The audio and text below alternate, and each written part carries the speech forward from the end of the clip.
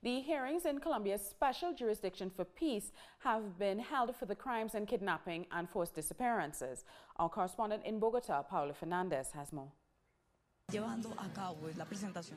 14 military officers involved in the false positives case appeared before Colombia's special jurisdiction for peace for the crimes of kidnapping and forced disappearances. Some of the officers have been previously sentenced to up to 40 years in prison. This hearing started with eyewitness testimonies of violent executions. The court heard that military groups promised young local people jobs in order to detain them and execute them. During the hearing, social and human rights organizations demonstrated outside the court to demand justice and support for the victims' family members.